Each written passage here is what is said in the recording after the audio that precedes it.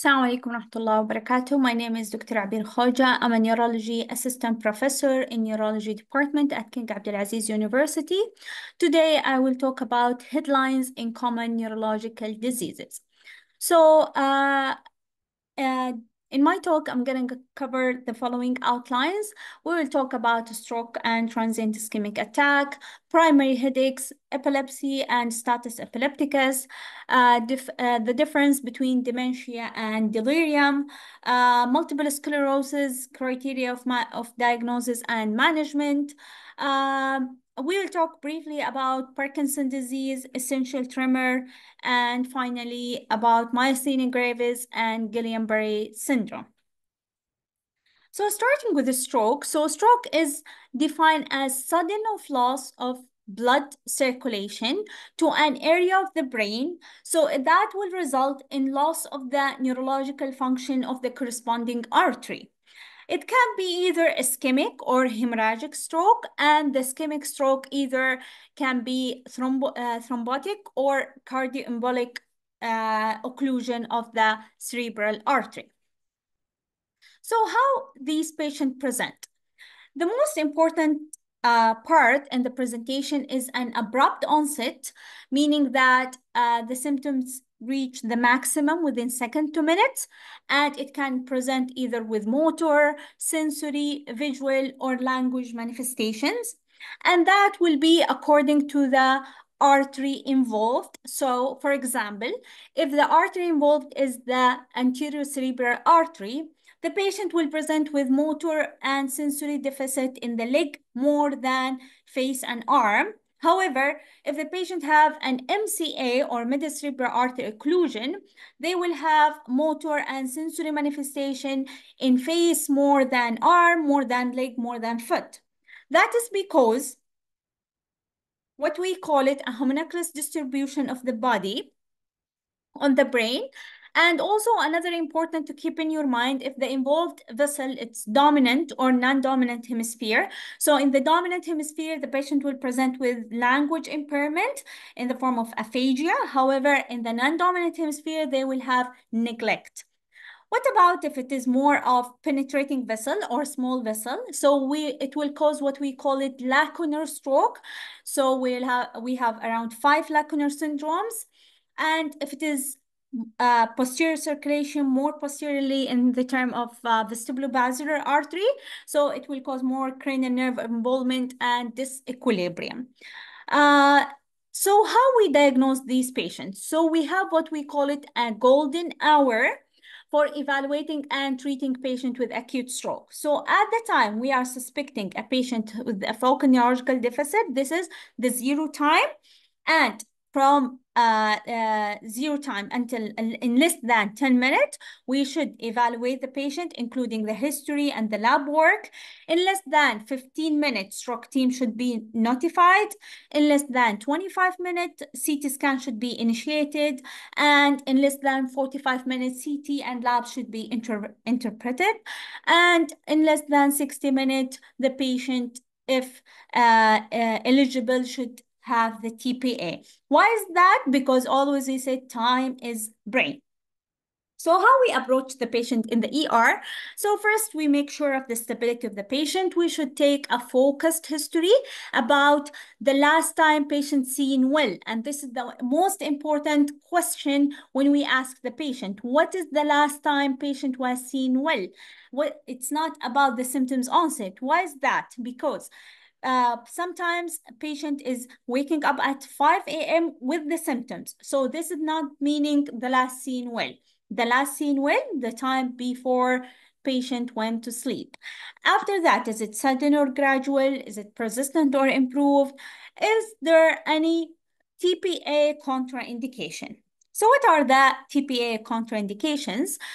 Any history of increasing risk of bleeding. So for example, history of head trauma, history of extracranial trauma, previous history of intracranial hemorrhage, suspected subarachnoid hemorrhage, neoplasm, AV malformation, intracranial or intraspinal surgery, any history of arterial puncture in non-compressible site, and history of GI or genitourinary bleeding.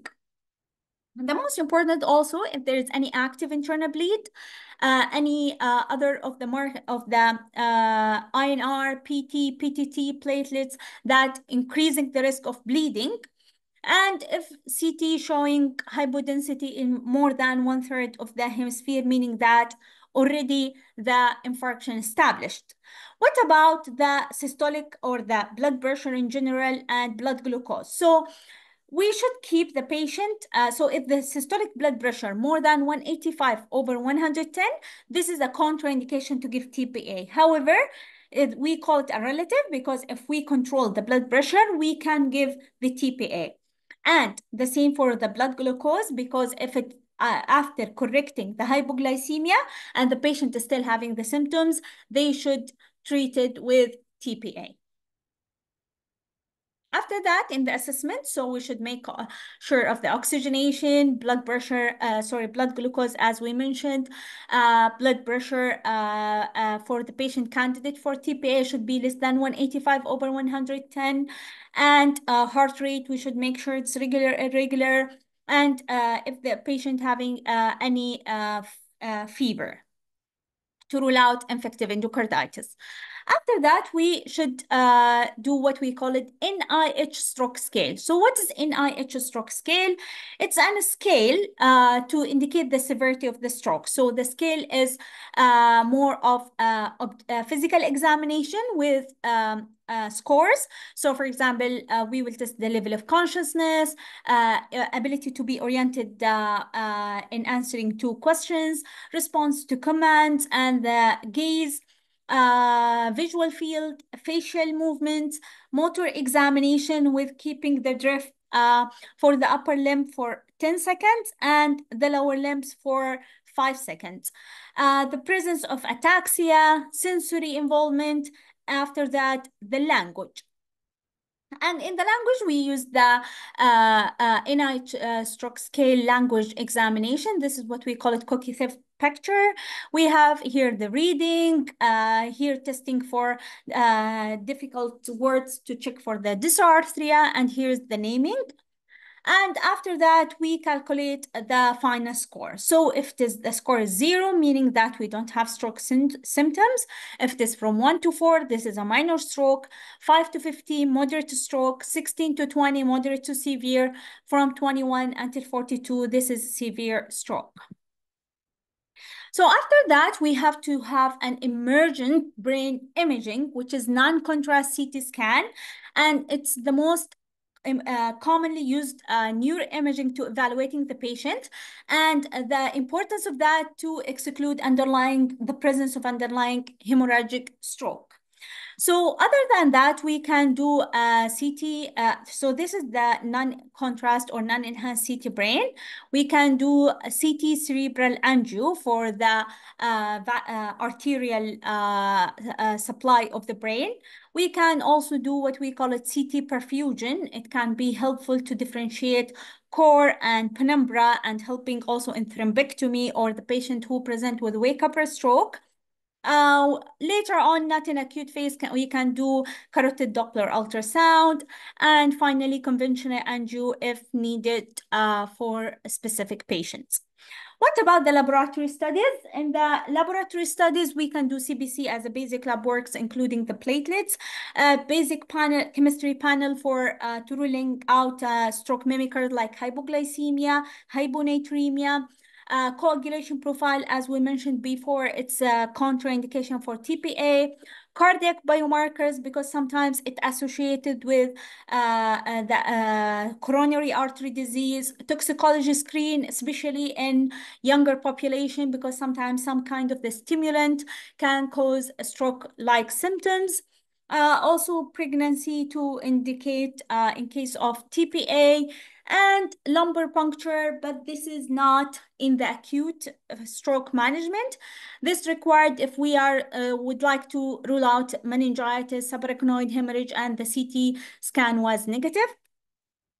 After that, the treatment options, so either fibrinolytic therapy, the tissue plasminogen, the TPA, mechanical thrombectomy, or antiplatelet if the patient is not within the window for TPA or not candidate for TPA.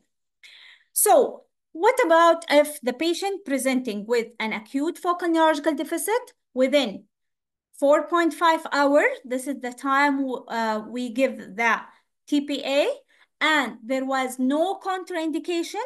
So sometimes before we give, we insert NG tube, Follis catheter, securing IV line, and we give the alteplase 0.9 milligram per kg and not exceeding, or the maximum dose is 90 milligram. So meaning if the patient weight more than 100, so the maximum will be 90 milligram. So from this 90 milligram or whatever the dose depend on the weight, we will take 10% infusion over a minute and the rest over 1 hour. If we have the other option, which is called tenecteplase, so it have another doses. Again, it's per kg. So what about if the patient is outside the window or not candidate for TPA? So we should keep the blood pressure high to as a way or mechanism to help to reperfuse the area. And we can monitor for the rest of the parameters. If the patient have a minor stroke, meaning less than 4, the NIH stroke less than 4, or the patient is not a stroke, is a TIA, and that we'll talk about later. So in minor stroke, we can give a patient loading of aspirin and Plavix with maintenance of both antiplatelets for 3 weeks, then continue on single antiplatelet. All these patients will have DVT prophylaxis, GI prophylaxis, swallowing assessment, occupational therapy, and physical therapy referral. So what about if the patient is already received the IV TPA? So after 24 hours, we repeat the CT brain, we make sure that there is no hemorrhage, and we can start the aspirin. So what about if the patient had a large vessel disease, meaning that is either internal carotid artery, proximal midcerebral artery, and the patient was already received TPA, but there is a clear large vessel occlusion, so we can do what we call it thrombectomy. So in these patients, there are more extended window for with different studies. We have down, diffuse, and Aurora. So the maximum until 24 hours. If the patient having the patient age more than 18, NIH stroke scale more than 6 to 8, pre-stroke was the patient MR score between 0 to 1, meaning that the patient functionally independent. We can take the patient to thrombectomy, to the angio suite for thrombectomy. So now we will talk about transient ischemic attack. So what do we mean by TIA or transient ischemic attack? So the old definition was clinically based, meaning that if we have a brief episode of neurological dysfunction in less than 24 hours resulting from focal temporary cerebral ischemia, we call it TIA. But since 2009, the new definition is tissue-based. So meaning that the transient episode of neurological dysfunction should be seen in the MRI brain without clearly or definite infarction. What does that mean? So that is mean when we are seeing the MRI, we can found restricted diffusion on some sequence of the MRI without definite infarction, meaning that we see it on diffusion ADC map without T2 flare. So what are the differential diagnoses of transient ischemic attack, or what are the differential diagnoses of any focal, transient focal neurological deficit? So when you're talking about any transient focal neurological symptoms, we think about the first or top differential diagnosis is the transient ischemic attack. The second is post-ictal TOTS paresis. The third is migraine with aura. The fourth is due to any electrolyte disturbances. And the least on the list is due to psychogenic, and it's not an organic underlying etiology.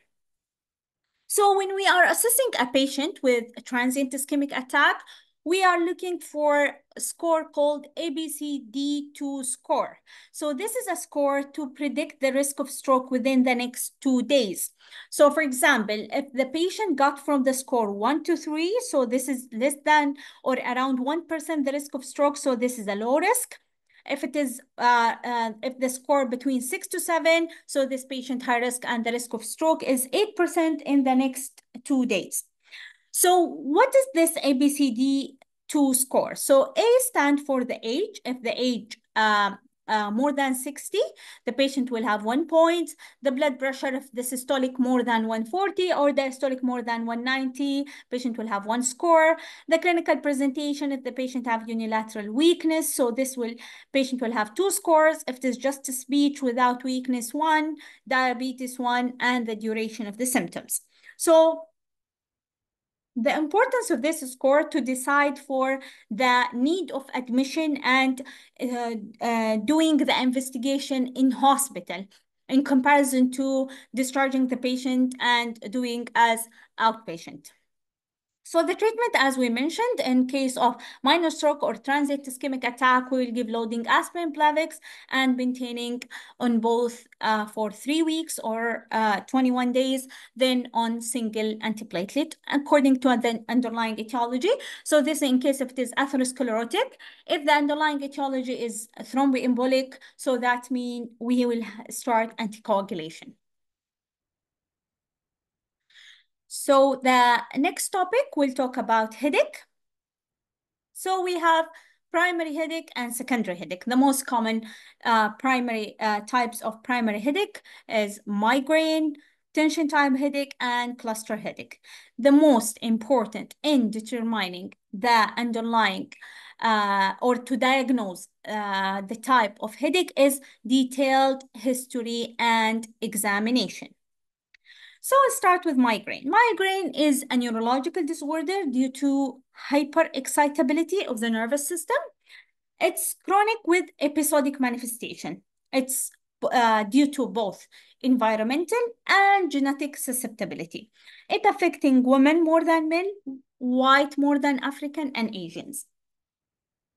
So what are the type of migraine? We have migraine with aura, we have migraine without aura, chronic migraine, probable migraine, episodic syndrome that may be associated with migraine. So for the aura, we have the classical visual, sensory, speech, language, brainstem aura, retinal aura, or hemiplegic aura. And we have a complication from the migraine. So we have status migrainosus when the migraine more than 72 hours. We have persistent aura without infarction, meaning that the aura lasting more than a week without evidence of infarction on the MRI. We have what we call migrainous infarction, meaning that the aura persisting more than 60 minutes with evidence of infarction related to the same presenting aura. And we have migraine aura-triggered seizures, and this seizure occurring during the attack or within 1 hour after.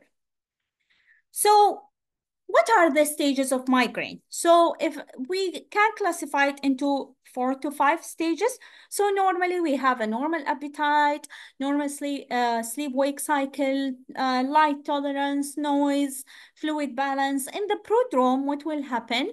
So the patient might have more craving to food, they feel tired, yawning, they cannot tolerate light and noise, they will have some fluid retention. After that, the aura can start, and the patient will have at this time more of anorexia, nausea, vomiting, might feel sleepy, more photophobia and phonophobia. And after that, and this is the phase associated also after the aura with the headache. In the resolution phase, the patient might have vomiting or deep sleep. And after that, in the recovery will be limited for food tolerance, or they will feel tired. They might feeling also again intolerant to the light and noise. So the prodrome, around 60% of the patient feel it in the previous 24 to 48 hour. And the aura is more of complex symptoms preceding the headache. It can be in the form of positive or negative symptoms, and it occur in around 25% of the patients. And it's longer, range between 5 to 20 minutes, but lasting less than 60 minutes. It can be either visual, as visual field defect, central scotoma, some scotoma and colored in the form of like flashes of light, and can be sensory, speech and trouble recalling the words, understanding and or in reading and writing, or the least between the auras, which is the motor symptoms.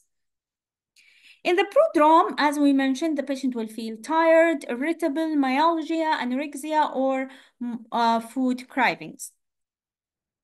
So how we diagnose patient with migraine? According to the International Headache Society diagnostic criteria, so migraine without aura, we will have at least 5 attacks fulfilling the criteria.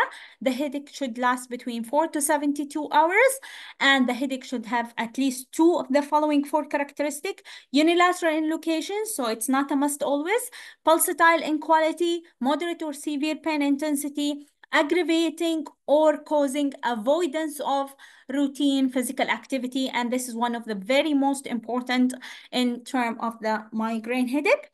And during the headache, we'll have at least one of the following: nausea and or vomiting, photophobia and phonophobia, and no other explanation for this headache. And the types of the aura, as we mentioned before. Chronic migraine. So chronic migraine when the headache is more than 15 days per month for 3 months, or occurring in a patient who had at least 5 attacks and fulfilling the criteria between B to D for the migraine without aura, the one we mentioned, or the migraine with aura. If it is 8 days or more for more than 3 months, and it's already fulfilled the previous criteria, we can consider it also as chronic migraine.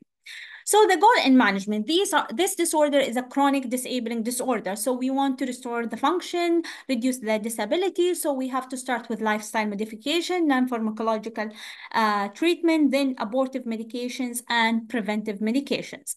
So in terms, during the acute attack, we have the specific like triptans or glutamine. We have the new medication, which is the anti-seizure ARPs medication. We have the non-specific like non-steroidals, opioids, antiemetic medication. The principle in treating, we should treat the attack early and should be not exceeding 2 to 3 times a day, 2 to 3 days per week. After that, the patient either will develop medication overuse headache or already at the stage of chronic migraine. So these are the options for the non-specific, the NSAIDs and triptan, and the specific triptans. And triptans, just you should be careful with the patient with coronary artery disease, diabetes, obesity, uncontrolled hypertension, and it's again contraindicated, and it's also contraindicated in pregnancy. These are all the available sumatriptan, zolmitriptan, and they have oral, some of them intranasal, and these are the doses. And we have ergotamine with the same contraindication for vascular disease, and the NSAIDs group, neuroleptics, and after that, we will talk about the principle for preventive therapy. So preventive therapy, we consider it when we have 2 severe or disabling or 4 less disabling migraine attacks per month. The acute migraine treatment is ineffective or contraindicated. The presence of medication overuse headache, they're highly disabling migraine, or the patient preference. So what are the options for preventive therapy? We have some of the beta blockers group, antidepressant, antiemetics, neurotoxin, and we have the anti-CGRP injection and oral medication. So these are some of the groups. So we have valproic acid, topiramate, amitriptyline, propranolol, all can be given, and the neurotoxin, which is the Botox, which give relief in up to 3 to 6 months, and it should be repeated after that. Now we'll move on to the trigeminal autonomic cephalgias. They're a group of primary headache characterized by unilateral trigeminal distribution pain, ipsilateral cranial autonomic features. They are all short in duration. We have cluster headache, paroxysmal hemicarina. We have what we call sanct suna, and all these subtypes of trigeminal autonomic cephalgias. The most important between them, the cluster headache, what we call it is, the other name for it is suicidal headache. It's male predominance. The prevalence is very rare, less than around 0.1%. Usually they have family history of cluster headache in 5 to 20%. Mean age in 28 to 30s. And it's called cluster because it come in 1 up to 8 episodes per day, and it come in circadian or in a periodic pattern. They have side shift in 15%, and it's associated sometimes with some pituitary gland abnormalities. It have some precipitating factor like nitroglycerin, histamine, alcohol, and chocolate. So we diagnose based at least of 5 criteria, fulfill the descriptions of unilateral orbital headache lasting for 15 to 180 minutes, associated with one of the following autonomic symptoms: conjunctival injections, lacrimation, nasal congestion, eyelid edema, and the most important part also in that, the restlessness or agitation associated with the headache because of the severity of the pain. So in the acute management, we should give 100% oxygen, 12 to 15 liters per minute for 15 to 20 minutes. Other can be given like triptan, lidocaine, octreotide as subcutaneous. In the chronic or preventive management, verapamil, corticosteroid, lithium, and topiramate can be given. If it is chronic, surgical management can be offered, like occipital nerve block or occipital nerve stimulation, deep brain stimulation for posterior inferior hypothalamus. Tension type headache also is of the common, one of the common type of headache, and it's usually pressing or tightening, non-pulsatile band-like headache. It's in the fronto-occipital location, usually bilateral, mild to moderate in severity, and it's not aggravated by physical activity. Usually, we are treating with more non-pharmacological, like cold packs, regular exercises, stretching, balanced meal, good time of sleep, and other including some sort of trigger point injection, occipital nerve block, and some of relaxation techniques. Sinus headache also, it's can be presenting. It's a frontal headache accompanied with the pain in one or more region around the sinuses, and it's usually it's developed simultaneously with the exacerbation of rhinosinusitis and resolve within around 7 days of remission.